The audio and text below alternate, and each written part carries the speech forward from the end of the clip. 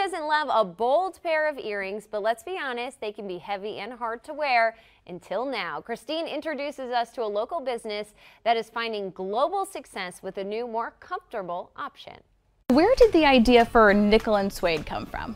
About 5-6 years ago, my husband and I had started a belt business, and so we always had leather around and we were always using it for our belt business, but I would go to the leather store and I'd see other patterns and pretty colors that I wanted to do something with.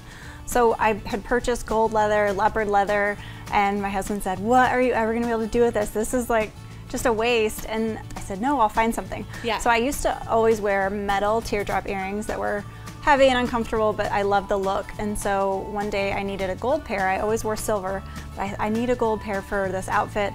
I remembered I had this gold leather. I went down and cut out a pair of teardrop earrings out of leather, hooked them and tried them on, and I said, "Great, they look just like the gold metal earrings I was looking for." Yeah. And then over the next couple days I started wearing them and they were so much more comfortable than my metal ones. So after that it was, well, maybe I should make another pair, and I started telling people about them. What's really cool is you actually started making them after that in your basement?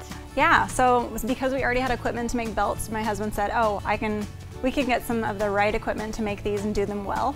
And so we started picking up other leathers. This was the first leather that we started with, and then we had the equipment to make them, and because I have a blog, I was able to talk about them on my style blog and tell people, and then we started getting people wanting to buy them. And so yeah, we were in our basement. We knew we could make them in our basement. It was a small product.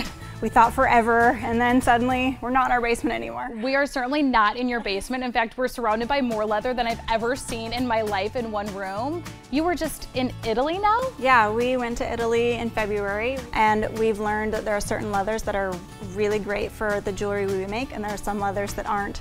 And so we've gone to all the best tanneries we can find to have custom stuff made, and as you can see, we sell through quite a bit more leather these days. So we couldn't have even fit this in our basement. We'll talk about quality, and coming up we're actually going to show you more of the production, because I love that it's a local crew actually wearing the earrings right here in Kansas City, so we're going there next.